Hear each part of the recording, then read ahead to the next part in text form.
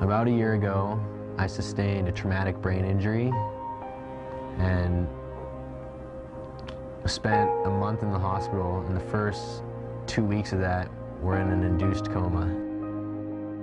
When I woke up from that, I was entirely paralyzed. All I had was the movement of my eyes. So I started by relearning how to swallow so that I could eat, and relearning how to use my vocal cords so I could speak, then relearning to use my arms and use my legs, and then relearning to walk, relearning everything, literally everything. I was right where I wanted to be in life. Being one of the best skiers in the world, overly confident in your skiing, overly confident in yourself, like, that's where I was. And a freak accident stops that. But I'm not gonna let a freak accident kill my stride. I'm not gonna let it get the best of me. Right now I'm working as hard as I possibly can to return to the sport that nearly killed me last year. Being a professional skier and getting back to what I love has been my motivation the whole time.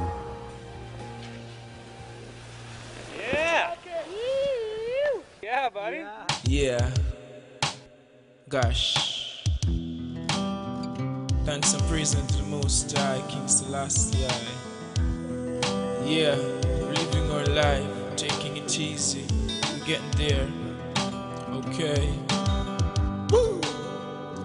You can chase your wildest dreams, swim the ocean shores, sail up into the sky.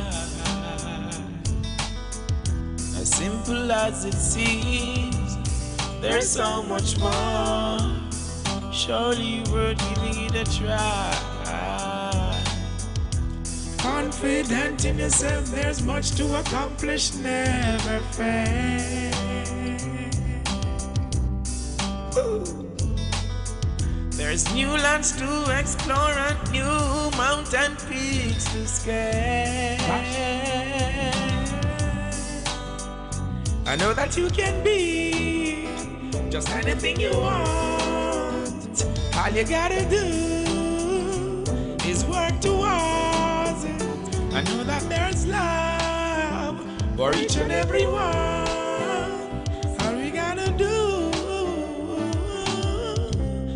is get love. Yeah. Now that I'm myself and very fortunate for being that, I want to become the professional skier that I was. I want to become as good at skiing as I was, and get better. Only the things you truly love will you pursue with that energy. And for me, my family, my friends, and skiing, that's it for me. That's my life. The joy I get from skiing, that's worth dying for. You can chase your wildest dreams, swim the ocean shores, sail up into the sky.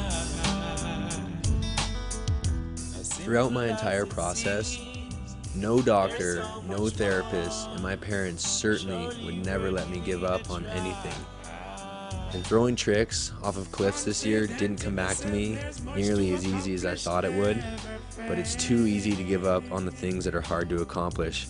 So I kept trying, and will definitely keep trying until I'm able to accomplish that again. Everything that has come back to me has come back at an exponential rate, so I know it will happen. I'm confident that it will happen. It'll take a little bit of time. It's going to take a lot of effort, a lot of energy. I'll give it that. I have to. I have to, because that's what I want for my life. And what I want with my life, I'm willing to work for, and what I'm willing to work for, I'm definitely going to achieve. Well, stoked. That was so much fun. Back on the shred mish. That's good, eh? Hell yeah. Super good. Fun times.